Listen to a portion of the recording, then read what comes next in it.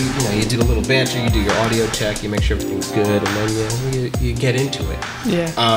So I'm just going to start off with intros, formal. Hey everyone, welcome to the Steve Walter Photo Podcast, Season 1, Everything is Art. Today we have with us, would you like to introduce yourself, sir? My name is Michael Charleglio. How do you say your last name again? Charleglio. That's why everyone calls you Mike C, right? Yeah. Mike C. That's Mike C. Everyone knows me as Mike C. Mike C. And it's funny because even like if, just so the group that we have, right? Like Matt, Andy, Will, and they'll just, none of them call you Mike. You're always Mike C. Yeah. And even though the only person I know that they were talking about is you, so you would be the only Mike that they would be talking about, but it's always Mike C.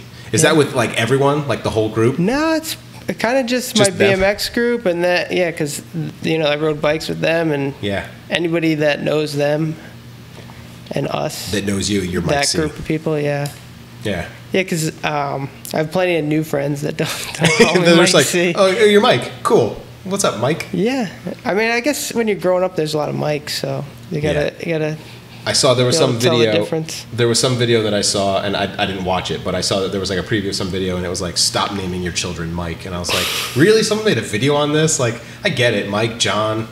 I didn't realize Steve is a super common name. Yeah. I didn't realize that. I've only met like 4 Steves in my life. I mean, here and there I've met a couple, but like growing up, like in school, there's 3 of us. Yeah, Chenoweth, Hudak, and Walter. Like that was it. It was us. I don't think I met any other Steves. But then come to find out, like, Steve's a super common name. And I'm like, oh, okay. I mean, it's not a Mike, it's not a John, but still. I think I saw in a book that Mike or Michael was the most popular for like 10 years in a row. Yeah, I bet. When I was during when you were born. Yep. I think, mine was in the top 10, as I recall. Steve was in the top 10. That's interesting to look at, to see, like, the trends of parents naming their kids. And I'll tell you what, man, that's a difficult thing, naming a child. That's real hard. It's so stressful to just be like, I'm giving you an identity with a label. Yeah. What am I going to call you forever? And are you going to like it or are you not going to like it? Well, it doesn't matter because I created you, so I can call you whatever I want to call you. But then it's also like, yeah, but you're going to be your own person one day. All this psychological stuff hits you. It's weird. It's weird, though, because everybody's name usually fits them. Like, I look like a Mike, you look like Steve. Yeah, I guess I do look like a Steve, huh? You're right. Yeah. And there are some, isn't it funny though when you meet someone and you're like, you look like a Jeff, and they're like, no, I don't. My name's Greg. It's like, nah, but you look like a Jeff. It's weird how it's almost like your parents screwed up, man. Yeah. They missed the mark. You're Jeff, dude. Why they call you Greg? You should change your name. But you're right, you do look like a Mike. Yeah. Yeah. Does anyone call you Michael? My sister and my girlfriend. So they're a little formal. A couple people do, and anybody that's met me through them will call me Michael because I was introduced. Yeah.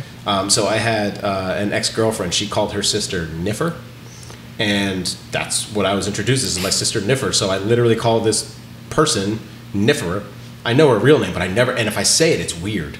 Like it's very weird because it's like that's your nickname, and it's the same. Like I introduce people to my brother as Duckman, and it's like they know him as Duckman, and it's like, dude, what's his name? It's like, it's John. It's like, oh, okay. It's like, it was Duckman. Dude, when I go shoot weddings and I meet the couple, I meet the family, I'm like, this is my brother Duckman. I was like, you can call him John if you want, but that's going to be weird. So I'm going to be calling him Duckman. So if you guys want to, call him Duckman. He'll respond to that. So it's always funny. And then one year, and I've shared this before, I think on the podcast, but I'll share it with you. One year, or one wedding, the family was like, oh my God, we have a Duckman too. And it was a little boy. It was, I don't think it was the ring bearer, but it was just like a little boy in the family. It's like, we call him Duckman. I'm like, oh, that's cool. Like, that's real weird. There's a grown man and like a little child. Yeah. Seems more fitting for the child. So you hinted at, so there's a couple of things I wanted to talk about with you, right? So everything is art, right? The whole idea behind this is meeting people, connecting with people with sort of this foundation I've discovered, this foundation of photography has sort of been there. But then the things that kind of stem out from that, right? And that I see that when I meet photographers, right, that's an art form. No argument there. And when I start to discover, that photographer also, is a musician, or that photographer is also a BMX rider. That's an art form. That photographer is also, and I would call you, I don't know what I would actually, how do you call it? You're not, I wouldn't call you a botanist, right? Because that's a scientist of plants, right? But would you say gardener? Farmer. I mean, like that's kind of whenever farming's an art. I'm like asked on some kind of questionnaire, what's your job? What do you do? Yeah. I say farmer. Farmer, yeah. Because I really don't have any other jobs right now. That's it. So I'm just... Which is awesome. Yeah. So tell me about, so you before we BMX photography, we'll get to that. Talk to me about currently you as a farmer. So what are you doing right now? Yeah, well, we bought 3 acres of land in Hawaii. Yeah. And where in Hawaii? What part? The Big Island. We're about 15 miles from all that volcanic activity that's going on. That just happened. Yeah, or it's still currently happening? Yeah, and that's crazy. Nobody knows when it's going to end. It could go for 30 years. Like, can we pause and just talk about that for a second? Like, the Earth is just spitting out rock, right? Yeah. Magma, lava, all that stuff, right? It's crazy when you think about that, right? And what's nuts is that there's civilization around it, and call it Mother Nature, call it the Earth, call it whatever. It's like, doesn't give a shit. Doesn't give a shit that you exist, and it's like, right. I'm going to spit out Earth because this is what I'm doing. Maybe you're going to die, maybe you're not. So it's been crazy, huh? Yeah, I mean, where it was coming out previously for probably 30 years or so. Yeah. There was no people living there. It wasn't residential like it is now. So people were allowed to go up and look at it and everything, but yeah, it totally changed course and popped up like where people live, and like that's there's nuts. Over probably 1,000 people homeless. Damn, from it. That sucks. But where we are, it's not too much of an issue. It's not a threat to us. You're safe. We do smell it every once in a while. Sulfuric, is that it? Yeah, it smells a bit like sulfur? After you've seen like a fireworks show. It's like a sulfur smell. Okay, yeah. But that's just constantly. Yeah, it's usually in the morning, and when it rains, it kind of pulls it all down. It seems like. But it's just a little bit of a nuisance, and right. Also as the rain is a bit acidic. We've had goldfish that it's rained a lot, and the goldfish have died from it. Whoa. Yeah. So how does that? So that's got to affect your crops then, for sure. To some extent, think. Right? Yeah. But there's still. But you just had a big harvest. I saw you were pulling out some bananas recently, right? Yeah, and a lot of papayas now. I'm not there, obviously, but my girlfriend's been showing me pictures of. I think she harvested like 15 papayas the other day, and I mean, it's been this feeling of like, will it ever, like. Will we ever get to pick things? Taking care of this stuff for 2 years now, and seeing growing nothing. It, yeah, and then I leave, and now it's all ready. Mike, where are you? We got the papaya now. What are you doing? Get back here! But that's exciting. So talk to me about that, right? So you move out to Hawaii. You were in a shipping container. Are you still in the shipping container? Yeah. Yeah. And we don't totally love the shipping container. Sure. But it's sort of like this temporary, like more. Long-term temporary, I always say. Yeah.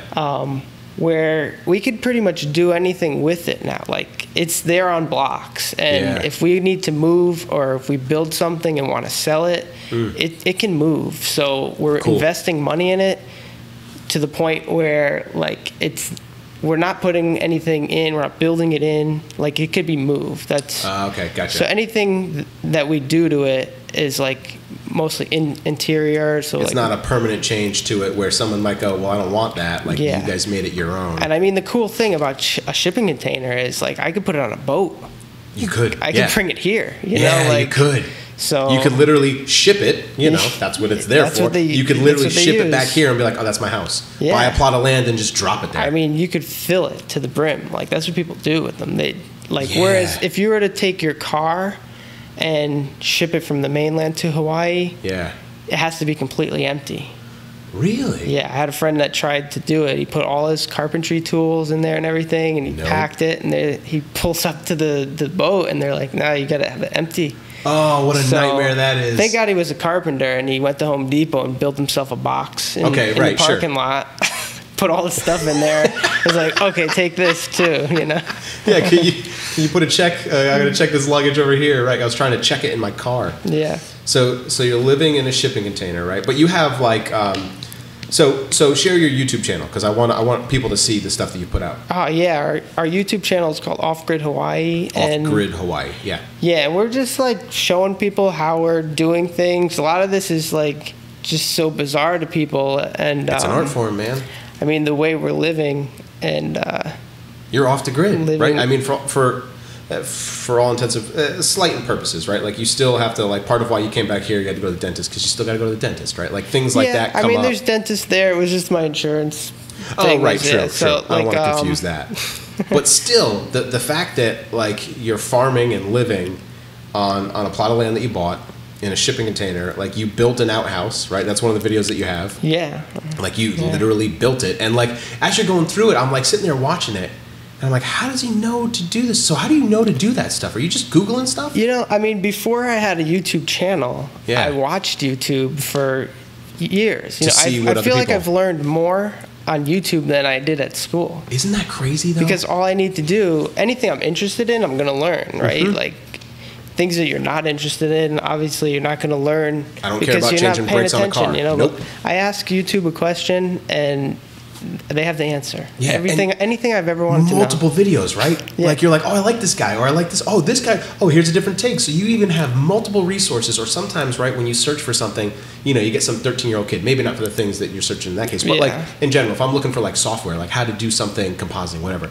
Some 13-year-old kids tell me how to do it. I'm like, that's amazing. But also like, dude, you're way off. You don't know what you're talking about. Hold on, let me go to a different resource. Yeah, so, and you just that's cool. Pick the people you relate to, and you know, like you learn so much from. And I guess that's kind of why we started. We had a lot of friends that do it too. Yeah. So they were just really like they got us to do it. Yeah. And you're just giving back then. Yeah, and now I like that's what pushes me to keep doing it is knowing that I'm helping people. That's cool. Get where they want. Yeah. We get it in the comments a lot, just like, oh, thanks for having the channel and stuff. That's awesome. You know, we're still small.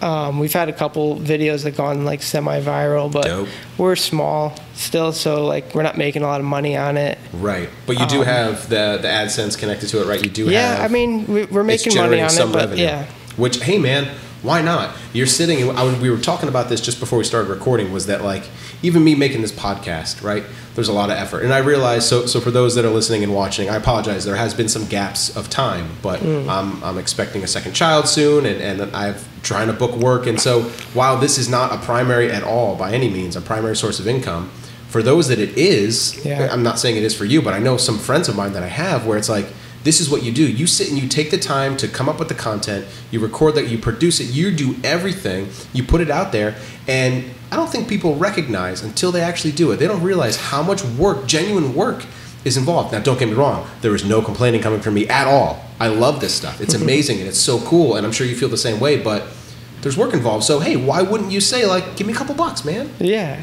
And we actually, it was really cool. We had one of our viewers just mentioned that he wanted to donate to us. Oh, yeah. And I was like, well, I didn't really want to give out personal information, like, you know, send me money or something. So I set up a Patreon. Dope. And I got a few people, you know. What's your do you know your Patreon? You share your Patreon link? Yeah, I think it's the same thing, just Patreon, Off Grid Hawaii. Off Grid Hawaii, perfect. Yeah. Keep that branding, dude. Yeah. And I did the same for this, and it's a great way for you to just have. Look, it's no different when you think about all this stuff, and we were talking about before, right? New media versus old media, whatever. Old media, it's like, you know, you had advertisers. They gave you money, you produced content that people watched and consumed, and that cycle just continued. And we're just eliminating those commercials right now, at least for those that are starting out, right? Eventually you could get a sponsor, right? You could get some type of advertiser that shows up and says, hey, we're going to give you 10 grand a month. Just make sure you talk about our product. And you see people do it all the time. They're like, hey, this podcast is brought to you by Squarespace. Now, this podcast was not brought to you by Squarespace, but it's like that's what people do. So Squarespace is kicking them a couple bucks because they know people are going to hear about Squarespace. So why wouldn't you just say for yourself, hey, I got a Patreon. If you want to help out, if you're enjoying this, and that's what's kind of cool is like, if you're enjoying this, contribute. If you're enjoying this and you don't want to, no pressure, man. I'm still going to make it. Yeah. Are you getting revenue for your podcast alone or just your... So it's specifically Patreon. Set up for the podcast. Yeah. So for those, and actually I'm going to take a moment. Mike, Ken, Scott, John, and Mel, thank you guys so much for contributing because that's amazing. Like the fact that they are helping me help create this, right? Because even in a podcast, right, there's hosting fees. YouTube is free, right? But for podcasting to have the RSS feed to distribute all this stuff, blah, blah, blah, there's hosting fees. So there is an expense. But I have it just set up right now for the podcast.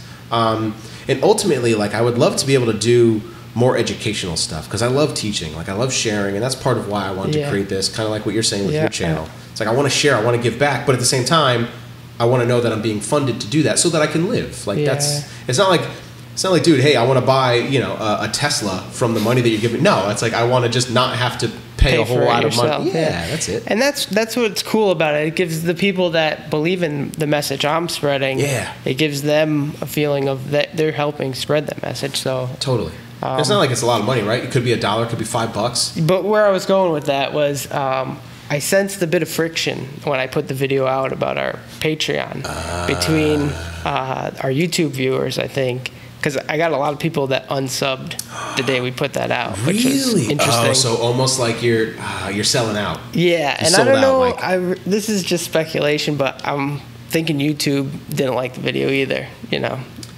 But I don't know. That's right. That's an interesting thing too, right? How much of that crossover is there? Because you're right, man. At the end of the day, YouTube's a free service. They can do whatever the freak. When you click that, I agree to these terms and conditions. I didn't read them. I don't know if you did, but I'm sure in there somewhere it says we can terminate your account whenever we want. But there are people that are making a living, like a good living, right? A 5-figure living off of YouTube content. And then if YouTube decides to just pull the plug, that's it, man. You're done. Yeah. So who's to say that they couldn't do something, right, where either they don't share, the algorithm doesn't push that video out to as many people, or who knows what. That's interesting, though. Yeah, the algorithm is really a mystery still to like. Because you have to subscribe, but then you also have to hit the bell for the reminder to be told that you were subscribed to a channel. Like, it's silly. People say they have it figured out, but nobody does. No, they don't. Not unless you work at YouTube. Yeah.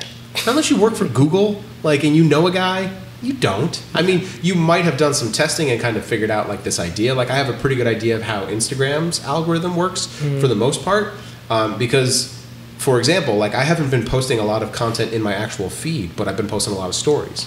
So Instagram has been rewarding me with stories, with still pushing my content because I'm still getting subscribers, I'm still getting feedback because people are seeing my stories. So Instagram's saying, hey, we're going to show them your images too, because there's almost more involvement with the stories, right? It's current. And I found that there's more value in that currently than there has been for me posting in my feed. I still post in my feed, but not nearly as much as I used to since stories have been about. Yeah.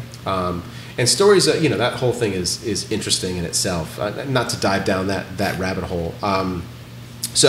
Acidic rain comes down, hits the crops. So far, they're good. You got lots of papaya, banana. What other kind of stuff what other stuff do you grow? So what we do to counter the acidic rain is we put calcium in the soil. Oh.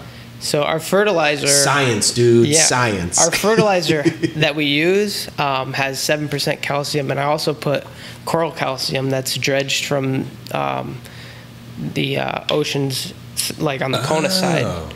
So they're dredging constantly for the cruise ships and the boats, the deeper ones. Oh, okay. And instead of just throwing that stuff, they use it. You know, so their packaging is really cheap. It's a local product, and I'm really happy to be using it. Yeah. It's the circle of life too, right? Yeah, you've taken it and then now you're putting it back. The other option would have been ag lime, limestone and stuff, which is imported. Doesn't really grow there. You're gonna pay an arm and a leg for that, man. Yeah, and it's double the price, and Yeah, that's nuts. So it has trace minerals in it too. I've got it down to where I use 2 products, the fertilizer and the coral calcium. That's awesome. And that's it. And then the mulch that we use. And you've got good crops coming in. Yeah, and a lot of them are long-term crops, trees, fruit trees that take 5 years, 10 years. Do you have mango trees? Yeah, mangoes are interesting because it rains so much there that when it rains, the flowers get knocked off. So they never... You need a good dry spell for mangoes.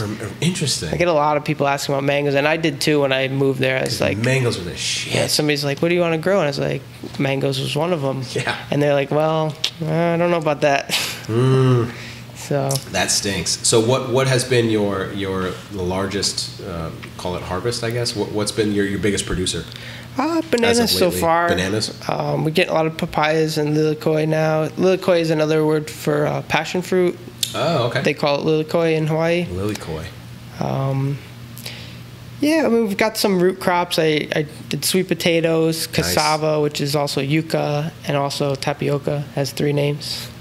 Oh. Most common. So I know tapioca pudding. Yeah. Right? So tapioca, yuca, and cassava? Cassava, yeah. All different countries call it different things. Sure. So tomato, Yeah. And then the traditional Hawaiian root vegetable root crop is called taro, or they call it kalo. But taro.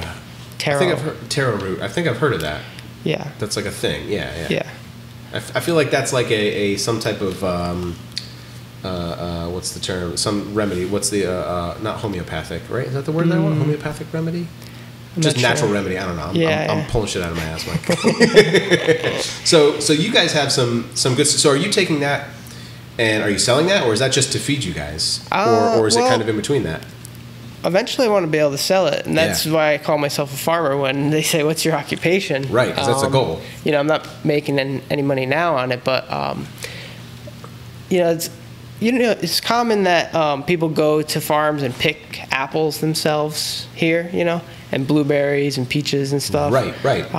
It's really unheard of in Hawaii. I've never a pick your own at Bishop's is not what you do there. I mean, I'd like to have like this private group where there's people I can trust to come over my house, set up a Facebook page, and say our avocado tree is going off right now. Like, if you want avocados, come pick them. Interesting.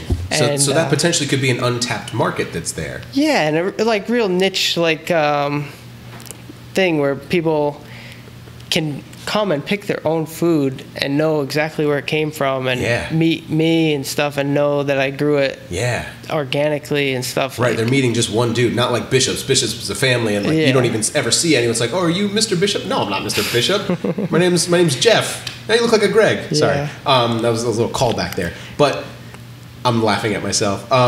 So that would be really cool then, right? Because they're meeting you and your girlfriend. Yeah. And you say, you guys did all this. Like, hey, what's in the soil? You know exactly what's in the soil. I can tell you. You've seen my videos, too. Right. You go watch my videos. You know where I poop. Literally, you know where I poop. Yeah. So you know that you're getting good quality food. But like you said, you don't want to open that up to the general public because that's your land. That's your property. That's your livelihood. Yeah. Yeah. That's interesting, though. I mean, it'd be friends and, people that I meet in public and then I can trust. Right. So like you said, private group to say, hey, we got more avocado than we can handle. Yeah. We don't want it to go to waste. Why don't you guys come here and give us a couple bucks for it? Yeah. And there's always, I could sell to vendors and stuff and have them sell for me. Right. Or I could set up my own stand somewhere. It's really weird. There are people set up literally on the side of the road and sell whatever. Like people go fishing, they'll set up, they'll just sell fish right out of their cooler right there. Right out of the I pulled over my bike or my car and it's like pop the trunk. Hey, you want some fish? I got fish. I literally just caught it. Yeah, even cookies. Like somebody will bake cookies and they'll sit on the side of the road and say, homemade cookies. Like a lemonade stand. Yeah. I mean, I guess some people do that here with farms, right? They'll set up here's some carrots, here's some corn, right? Like I've seen that. I could just picture the cops coming and shutting you down in a second. In a second, right. It doesn't happen there. Like where's your license? Where's your FDA register or whatever it is, Yeah. Like, no, you can't do that. So it's definitely more free form where you can just be like, I got a bunch of avocados. I'm going to sit down and, or even go to a popular tourist spot and. Right. I imagine, do they have farmers markets there? Is that a thing there? Yeah. Okay. It's pretty big. Yeah. You can go to a different one every day. Okay. Yeah, that makes sense then. That's cool though. Yeah. So let me do this. We're going to take a quick break. We're going to come back. And I want to dive into, I should have come up with a cool pun to be like, I want to jump into, or I was going to talk about BMX, so I wanted to come up with it. I don't have a cool pun, so we're going to pause for a second. Hey guys, Steve here. Just a quick word from our sponsor.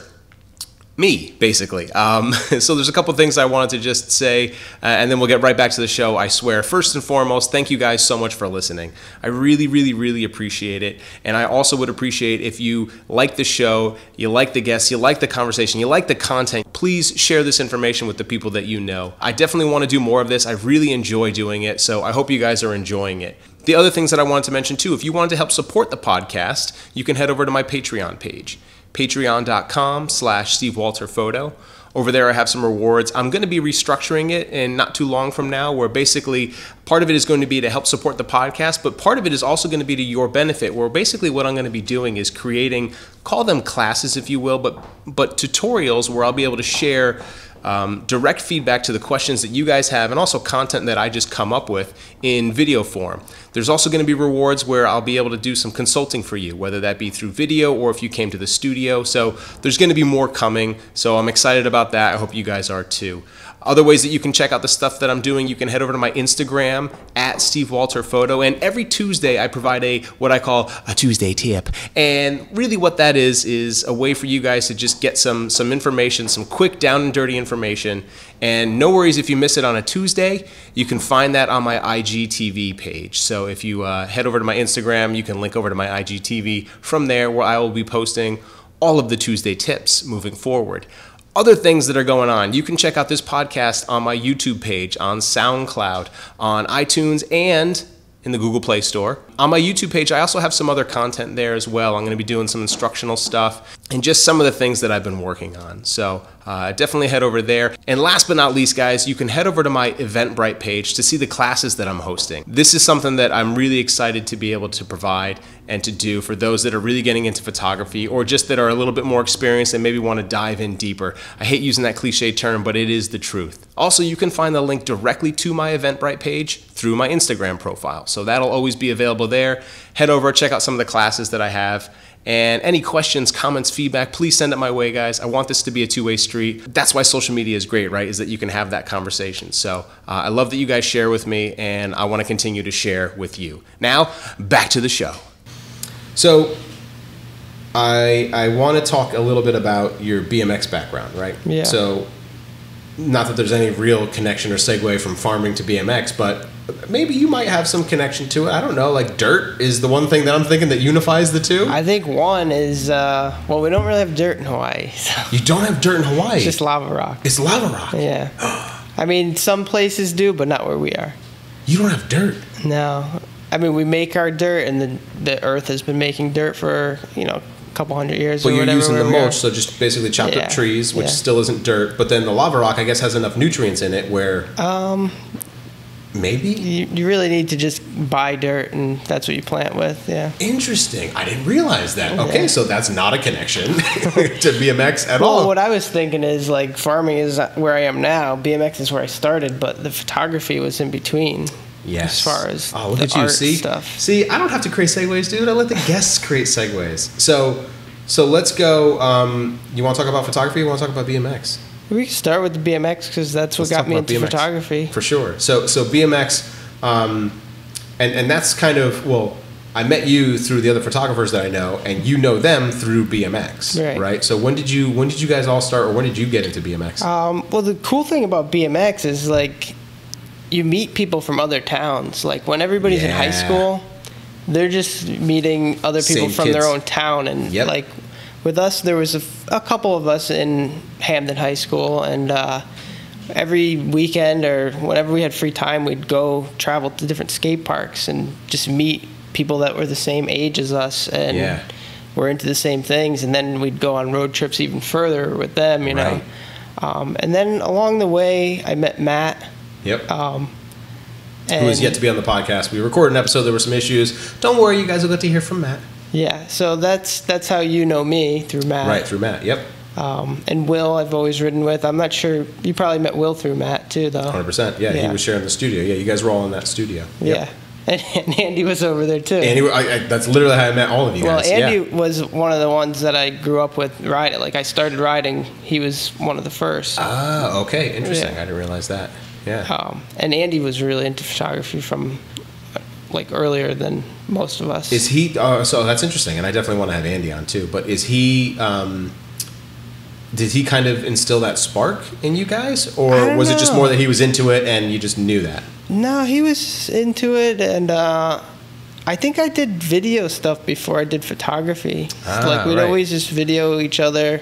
Right, because I think that's the same with Matt and Will, right? Like, you guys would do videos because you'd make BMX. So growing up, I used to skate. I wasn't very good, but we would make skate videos to an extent, and it was just more of us recording. I don't think we ever produced anything really. I didn't really feel like an artist at that point with the video. It's just like, document.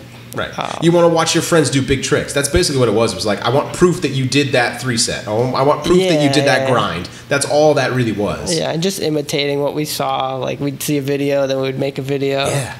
Yeah, and watching videos was the best. So for those that don't know, if you didn't grow up doing any of that kind of, call it extreme sport or whatever, but that was the ritual, right? If I'm not mistaken, is you would sit down in your buddy's basement or wherever in the room, you'd watch a video and you'd be like, yo, let's go out and ride. Yeah. Let's go out and hit that rail. Let's go out and hit that big jump. Like, because it would motivate you, get pumped, and those videos would contain not only, you know, tricks, but then like the antics in between that, you know, teenagers would get into, the jackasses, if you will.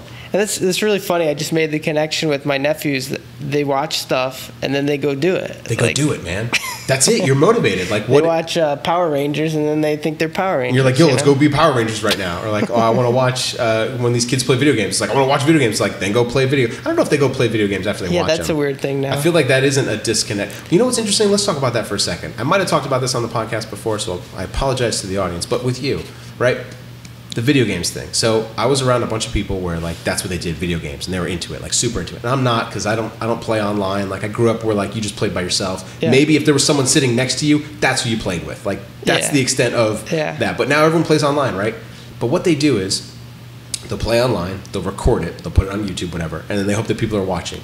I've seen some kids even record it the night before, and then they'll rewatch their own match the day after. And I'm like, that's kind of weird.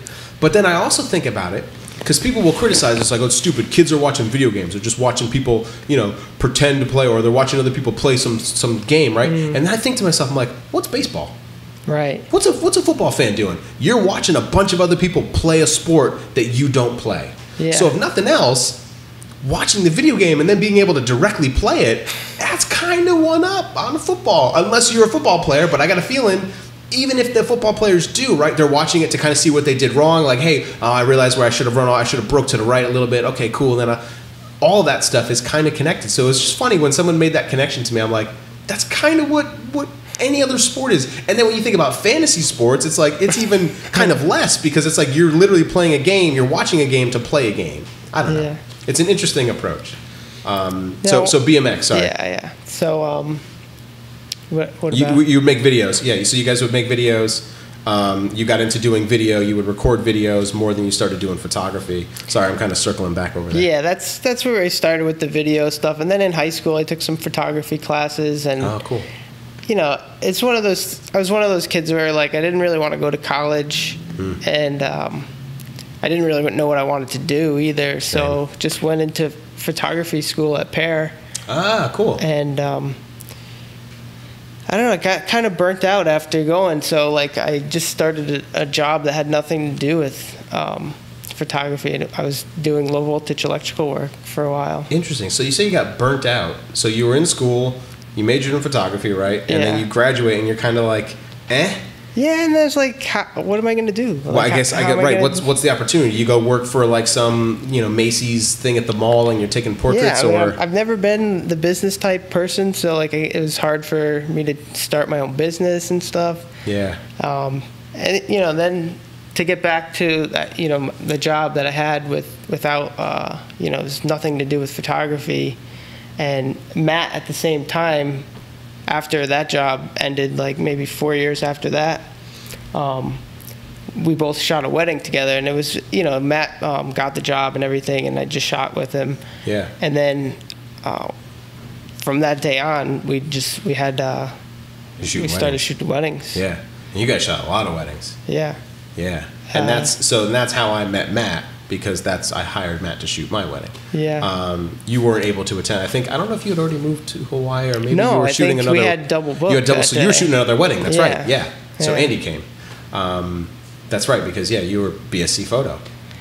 Yeah, and it's perfect because, like I said, I'm not a business person. So let him run the books. Let him do that. Yeah, Matt being a friend, you know, he always treated me well, and right. It's easy.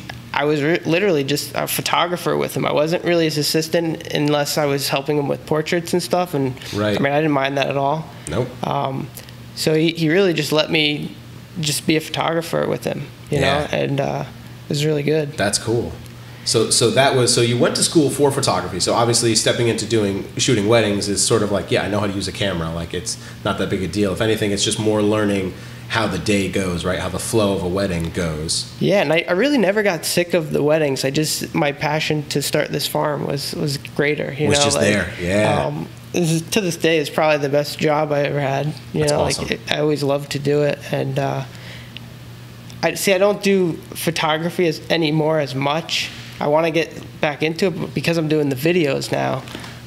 It's kind of the same. Which is it's crazy how hard video is. It's a different world, right? It's a different world. So, for those interested, what camera you still shooting with that Sony? Yeah, I switched to Sony. Because you were Canon. Right towards the end of working with Matt. He hated that I had Sony because they're so new and they weren't really there yet. Because you got the A7R or was it the Mark II? A7R2? A7R2. You got the A7R2. Which is outdated now. Right. But that's the 40 megapixel beast. That's the big guy. Yeah. Because I remember you let me do a shoot here in the studio with that, and those images were freaking dope. Yeah. They were good. No, so you're really using good. that for your video stuff. Yeah. Cool. But it's a different beast, right? Just thinking about your shots versus snapping a still. Versus now, okay, I need to assemble multiple clips to tell that story that I would have told in just one grab or, 5 grabs, right? So now I need everything to flow and it needs to look nice. It needs to be steady, or maybe it doesn't. How am I telling my story? Do I want it to be shaky? Do I want it to be smooth? There's so many more variables, but there are arguably way cooler toys in the video world. Way cooler, just from the stuff that I've been, stabilizers and recorders and just other things focus pullers. There's all this cool stuff that you can do with video. Yeah, I got a stabilizer gimbal, smaller one, and the cool thing about the Sony is you could use a small gimbal for a Sony. You don't have to get lightweight. Those big things that you have to carry around. Yeah. Yeah, and I love to do the video stuff now, but it's just really hard for me. It's a lot, and not only video, right? Because what comes with video is audio. So you got to make sure you got decent enough audio. Yeah, I did end up getting an external mic for it because you got it. I still use autofocus with the Sony because it's so good. Oh yeah. Which a lot of video people just use manual because it doesn't work that good. But Sony is really it's a little tricky to get used to. But if you get used to it and know what modes to use, right, you can really almost get it good every time. Like anything, man. Learn your tools. Learn the tools that you have, and then you figure the workarounds for all that stuff. Yeah. So you got the autofocus, and it works. Yeah. A lot of the time with it, Yeah. So that's good. So you're doing more video now than you were doing photo. Yeah.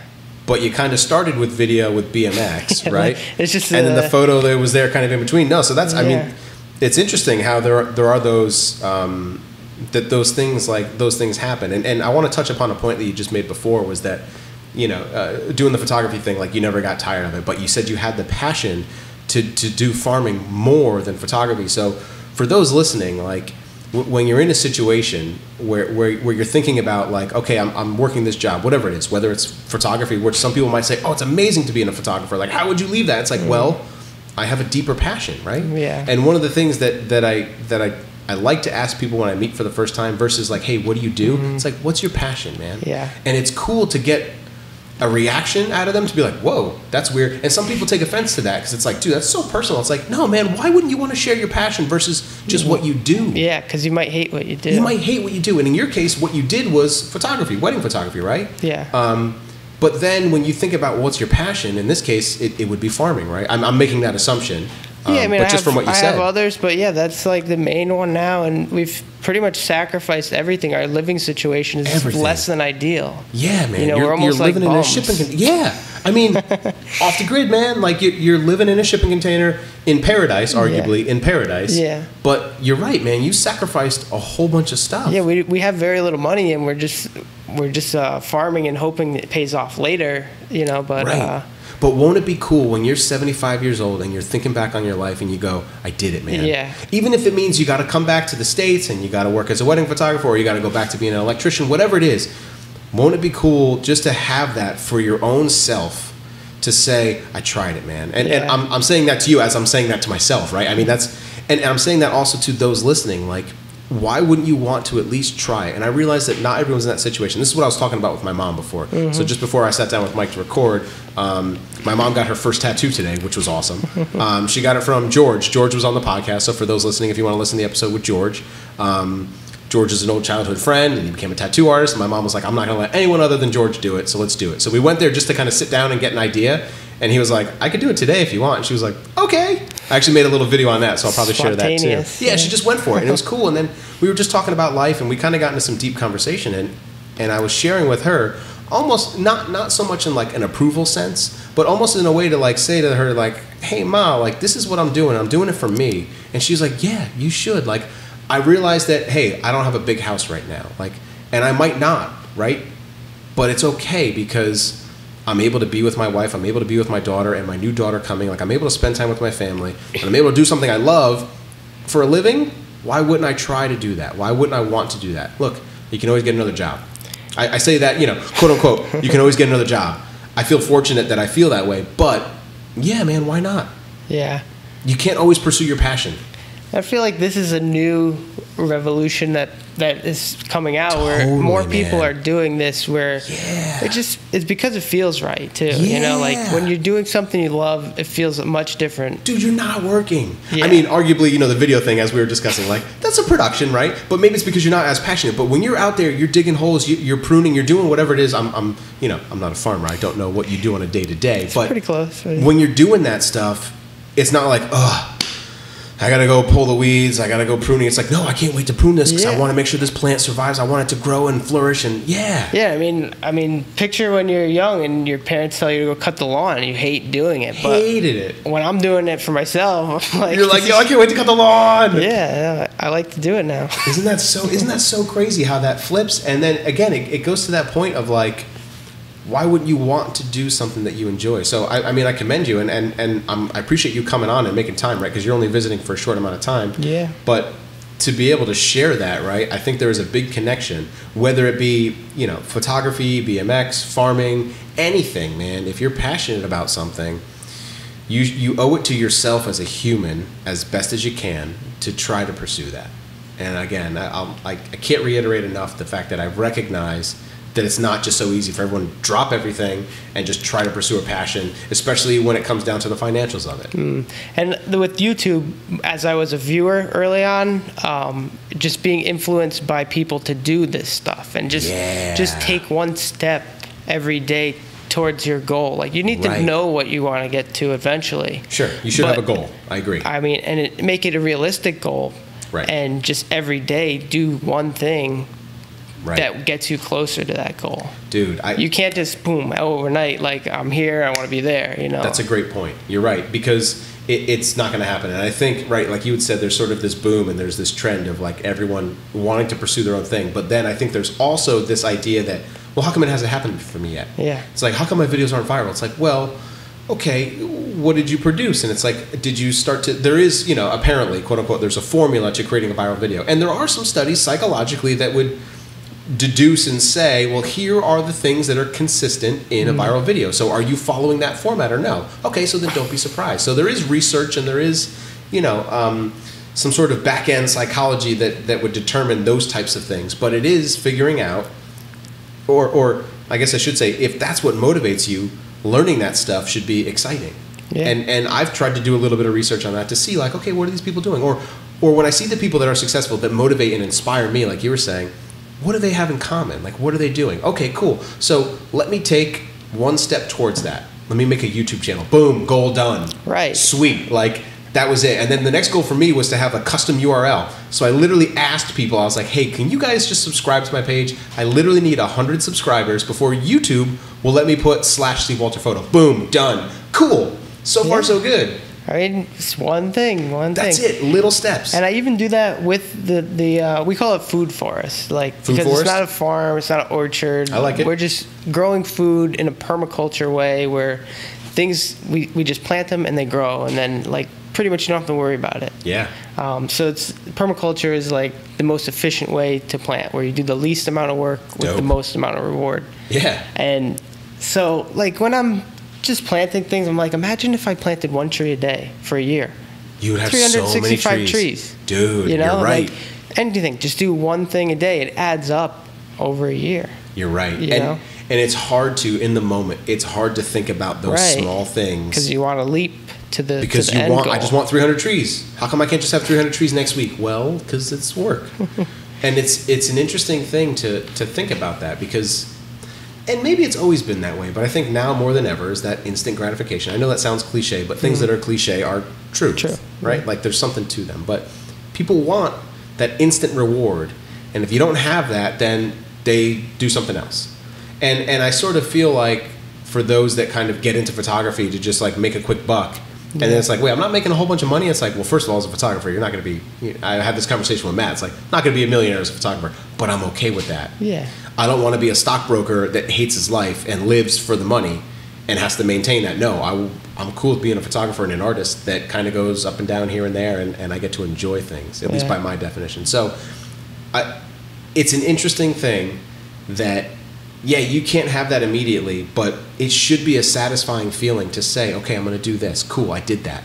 I'm going to do this. Cool, I did that. There was some motivational speaker that says, you should make your bed every morning, right? If you make your bed every morning, you can literally check one thing off of the list for your things to do for the day, so you've accomplished the goal. I made my bed. Yeah. What's next? It's really nice to come home or when you're ready for bed and the bed's made. Too. Yeah, you're like, oh, sweet, it's all nice right now? I mean, the last thing you want to do before you go to bed is make your bed. No, you don't want to do that. Nobody wants to do that. No, of course. So it's interesting to think about that. So I think it's a good point that you say. It's like, yeah, man, I'm going to plant a tree today, and then maybe next month I can plant a tree. So how are you?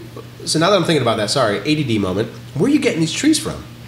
Are you importing them? Or are they local? Or no, some you can start. No, this is really interesting. Are you starting with seeds? Some you can. Some you can't. Interesting. Now, so what are I didn't know that when I first started. No. So I'd eat, say an avocado, I'd plant the seed. A mango, plant the seed. I don't know if you would recognize these fruits, but like longan, lychee, rambutan. Lychee, I know. Yeah. They're all like in the, I think, soap fruit family. Soap fruit? Yeah. That's a thing, soap fruit. Ah, okay. New to me.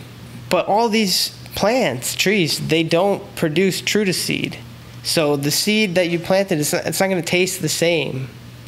Wait a second. So what's true to seed? True to seed is a chemical compound or some type of... No, true to seed. True to seed. Gotcha. Yeah. I thought you were saying true to seed, like that was like a thing. Okay, yeah. True to seed. True to seed. So that means it'll taste exactly like the fruit you ate. Okay. So is that more of... Because I'm thinking about this like in nature, right? So if an avocado falls on the ground, it wilts away, there's a seed, it goes into the ground. You're telling me that won't grow the same as the tree that it fell from? No. Interesting. So you would almost have to clone that avocado tree. That's what they do. So for those that don't know, cloning is basically you're cutting off a branch of an avocado, or I'm simplifying the process, and then you plant that, and then that roots. No. So to say that avocado dropped, that one sprouted, that's not the same as the mother. Right. You take a branch from the mother and tape it onto the seedling. It's called grafting. So that's where the botany comes in, dude. Yeah. That's where the cool stuff comes in. So you basically make a cut that's the same on both branches. Right. And then you tape it with special tape. Well, that's how you make all these hybrid plants. Yeah. That's how you make like yellow. I saw a yellow watermelon the other day, and I was like, that's weird to me. Yellow watermelon? It tasted just like red watermelon, but it was yellow. I mean, yeah, it's all like mutants, and then they're replicated. So like every avocado variety that has been created, it has been like a seedling. So you will get mutants that taste good. Like every orange that you've ever had is usually from a clone. Right. But if somebody wants to, let's say, invent a new orange, you have to have hundreds of mistakes. Because when you do it with citrus, the only thing that comes out usually is a sour, like lemon type fruit. Right. But every 1 in 1,000, it'll be this new, like, what is it, the common one, like cuties or something? Cuties. Oh, yeah. Yep. The small little oranges, right? So that's pretty much a patented fruit. That's a one of a kind. Like, they own that. Interesting. That's cool. Sorry, there's an alarm going off. My phone's ringing. But no, I didn't realize that. Yeah. But then there are ones that grow true to seed. So, are you kidding me? The computer's ringing right now. So I muted it. You're supposed to mute it at the computer. Sorry for if you guys couldn't hear that. My apologies. But wow. Okay, so that's nuts. So you got to learn that the hard way, right? Like I had already started. This avocado's been growing for a year, and then I go to permaculture classes that they were actually free. they got a grant from the country, the state. Oh wow! To just put on these classes to teach people how to farm. I mean, previously they were charging like $10 for them, but they got this grant, free classes now, and they had a class called How to Grow a Complete Diet, and it was like 20-week course or something, once a week, and it was like just what we needed at the right time. That's cool. And so to answer the question with the avocados and everything, like yeah. You have a 50-50% chance of getting a good fruit. It won't be the same as the other one. It could be better, but most likely it's around the same. Right. Some are but inedible. you might produce 30 avocado from this tree, and you're like, these kind of taste off. Yeah. Like it's not as it could be watery, fibrous. Right. But to ensure that, you plant the seed and you graft it with the mother. Or you buy them. Like most people do it because it is a hard process. It's a time-consuming process. And that's, again, that instant gratification. How come I don't have my tree? Well, dude, buy the tree. Don't wait for it to grow. So that's really interesting. So, see, I learned something new today for sure. And you know, I had an idea of what happened, but I didn't realize that. And most people probably don't. So for those listening, I hope that you guys all had a moment where you're like, oh, I didn't know that. Yeah. And that right there, dude, that's an art form. Like I say it kind of jokingly, like everything is art. And that's when I came up with the title. I was like, dude, everything's art. It's like, no, but it kind of is, man. That's obviously a scientific form too, right? And even science is an art. Well, think about photography, how technical it is, but it's also art. It's art, man. It's super technical. Like for those, when you think back, 50 years, right? That there was no auto mode, right? Yeah. I'm assuming 50 years ago there was no auto mode. I'm pretty sure there wasn't. Before auto mode, what did you do? You had to know the science of what's an f-stop, what's a shutter speed, what's my film speed, and how does that all connect and correlate? Yeah, and when I did go to school, that's all I wanted to learn. Was the science? How do I make the best picture? And I wasn't really concerned with interesting the creative side of it. So you wanted the technical. Yeah, and then when I got out, I was like, my pictures really aren't that good. These aren't cool. No one likes these. What is this? Because, like, you need both. You do, You need to know both. 100%. And there is something, and I think about that, right, I akin that to guitar playing. That there are virtuosos that know how to play perfectly, technically, but there's no soul to it, right? Yeah. There's no feeling, there's no emotion. Same. It's like you might be able to play a scale so fast, faster than anywhere in the world, but it's like, yeah, you're just playing a scale, man. Like, change it up. There's blues players that'll play 4 notes and make you want to cry. Right. And it's crazy to think about that, right? So I need the art. And that blues player might not know what a scale is. He might be like, I don't know, I'm just playing these notes, they sound good together. So it's that, right, that photography, that there are people that, you hear people that's like, oh, he's got a good eye. And it's like, yeah, I don't know the technical settings. And it took me a while to kind of appreciate that. That for a while, I kind of, like you, or sometimes I'm on that sort of purist side. Like, you need to know the science. I mean, you do, but only so much, man. It only gets you so far. Yeah, because a phone, there's no settings on that. Like, on an iPhone, you can't uncover any of those settings. You can point it, you can make it brighter or darker. That's it. It's all, the art of it is so fascinating because I follow a lot of people on Instagram. I know they're not photographers, but every picture, I'm like, wow, this is art. And beautiful. It's technically not the best picture, you know? Right. It's whatever they're doing, the subject, composition, separation. They may even be doing it by accident, but they know it's good. Right. After. They don't know what they're doing, but they're like, this is good. And I think that happens to a lot of people. Not a lot of people, I'm just guessing. But when I hear people say, like, this is good, I don't know why, but it's good. And it's like, well, it's because you're following these quote-unquote rules. We know why. I can break it down. I can tell you, well, here's 4 reasons why this is a good image. Yeah. But someone might just point and go, ooh, this feels good. Yeah. And it's like, oh, it's because you have this, nice backlit, like, there's good short light. It has drama, and it's blah, blah, blah, blah, blah, blah, blah. It's this natural gift people have. Yeah. That I didn't have. I had to, like, learn it. You had to work for that. And it was harder to learn that than the technical stuff for me. Interesting. So going to school, right, you're like, hey, I want to learn the science. Boom, got the science, no problem. I know an aperture, I know all that stuff. Yeah. But now it's things like composition, right? Mood, emotion. Lighting, was lighting a thing that you guys taled about at all? Yeah, or was it just more of how lighting, it existed? Yeah, we did a lot of classes with lighting, and again, though, it's more technical. How do I get the perfect ratio, the ratios, perfect triangle? Right, and less about just put it where it looks good, man. Right, because I see some people not know a thing about lighting. None. But they'll just mess around till it looks good. They'll figure it out. Yeah, man. Well, so one of the things that I do, I teach lighting classes, right? Yeah. And I guess to the point where I fancy myself enough of a good, I was going to say a good understander of light, but that's not English at all. I'm a good, I mean, I understand light to an extent, and I feel very comfortable teaching that to people. And more to the point of what we just talked about is, hey, here's how you get that perfect triangle, but put it where you want, man. Yeah. Like, if you move it forward and you move it back, here's what's going to happen. If you move it to the side, you move it to the side, here's what's going to happen. So it's up to you to determine where do you want to put it. And I think that there are a lot of classes that will teach you, here's how I light this. Mm-hmm. And I don't want to do that. I want to teach people, here's how light works. Right. Light whatever you want. I want you to know, here's what fall off is. Here's the inverse square law. Here's, ratios. Let's talk about ratios. Let's talk about triangle. Let's talk about bounce. Let's talk about all this stuff. But you apply it where you want to apply it. Yeah. And I kind of talked about this in a Tuesday tip where it's like, the way I kind of thought about it is it's almost like teaching someone to fish, but it's almost like, don't get wrapped up in like the fishing pole and the fishing line that I'm using. Don't get wrapped up in the lures. Like, let me just teach you how to physically fish. You figure out the lure that works best for you. Yeah. You figure out the pole that you like that's comfortable for you. So it doesn't matter what light you use. It doesn't matter what softbox you use. Just make good light. Here's how you do it.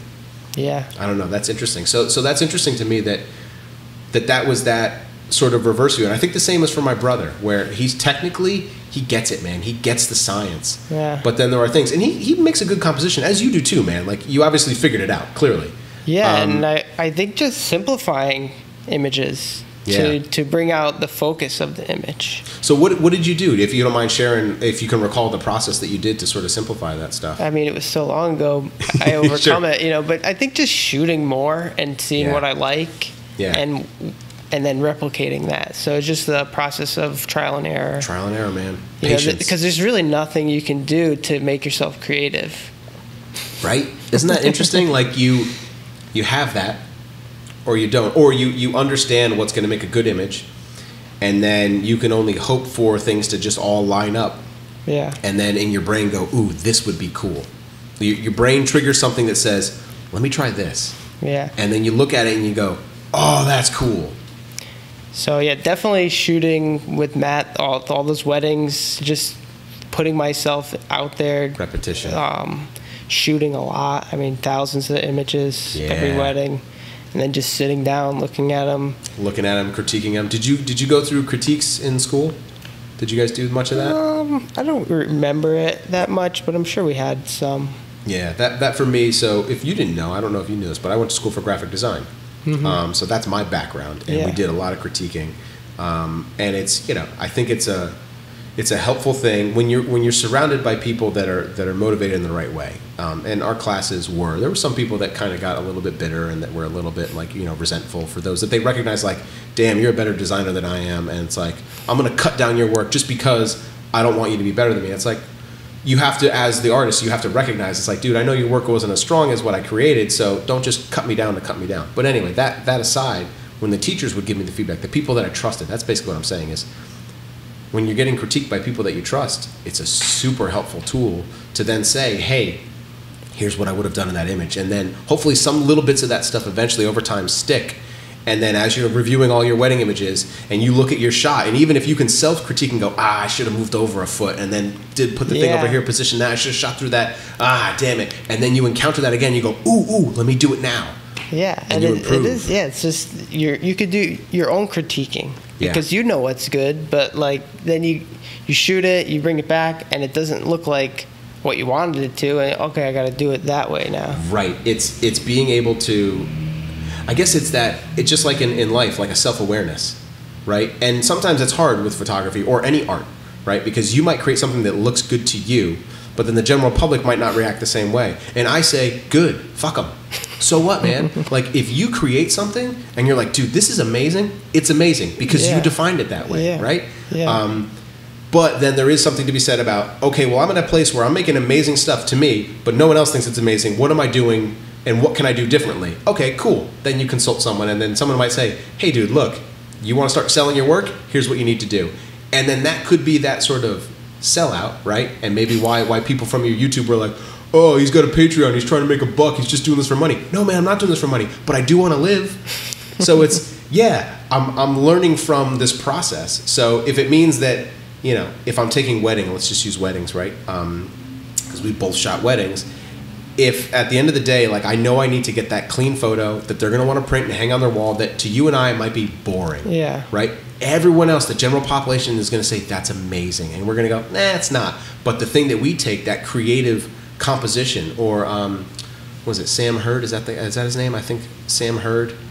He uses a lot of negative space, abstract composition, like all this stuff that we look at, that I look at, and I go, oh, that's beautiful. Yeah. But the general public might be like, that's weird. Why did he leave all that space over there? I don't understand. Like, they're so small in the bottom corner of the picture. It's like this big print. It's like, no, man, you don't get it. It's for feeling, emotion. That's it, and man. That's what photography, for me, my favorite thing in the world to shoot is people and nature. Yeah. So, like, just someone hiking along a trail, beautiful backdrop. Yeah. I mean, it tells so much story, and I just love that. Well, I imagine in Hawaii you get to do a good amount of that. Yeah. I mean, like you said, you're doing more video, but the opportunities with landscape, at least in Hawaii, have got to be tremendous. Yeah, and I mean, that even to get it on video. Right. You know, I mean, tell the story a different way with video. Right. Yeah, so that's basically what I like to do with photography. Dope. That's dope, dude. Now, yeah. Sweet. Well, Mike, thank you so much. Sorry, Mike C. Thank you so much for taking time to do this, to sit down and chat and share your experiences, your life. I hope people can kind of find motivation in this. If not, they watch your YouTube channel. Maybe find some motivation there, right? Move to Hawaii, get a shipping crate. I had a buddy of mine, George, again, the guy, the tattoo artist. Yeah. He lived in Hawaii for a year. Yeah, I don't know that he was slumming it or not, but like, he was, you know, not living the same way he was living back home, but he was living in paradise, man. So it's cool. And then I think it's interesting that people can find that and say, you know what, let me just try it. Let me go for it. And how long have you been out in Hawaii? A total of like 2.5 years, but on and off. So 2.5 years. Yeah, that's awesome, man. But I mean, I'm far from where I want to be, my goal, but sure. I do want to get this quote out there that helped me, and it's, if you want to do something badly enough, you'll make it happen. If you don't, you'll make an excuse. So for all those people that, I wish I could do that, but I can't, that's their excuse. I can't do it because of this or that. Yep. So every time you make an excuse, just realize you're not making it happen. Right. You're putting up a wall, so pull down the walls. If you want it to happen, make it happen. And like I said, it's tough what I'm doing right now. And sure. I've wanted to leave and just get a normal job and be able to go on vacations and stuff. But, right. Eventually I'll be able to, but, yeah. You know. But right now you're living a dream, dude. Well, that's what most people think, but it's hard. It's hard, but it's funny. I've only been away for now 4 weeks, and I can't wait to get back, you know. Right. So. And what I mean by living the dream, in that you're pursuing your goals. Okay, yeah. Then it makes sense. Right, because people are going to sit and say, dude, you live in paradise. It's like, well, hold on a second. Yeah, it's Hawaii, but it's hard work. But more to my point was that you're living your dream. No, I agree with that 100%. You're following your goal, and that's, dude, you can't ask for more as a human. Yeah. That's it. So I commend you, dude. Thank you so much. Thanks for having me.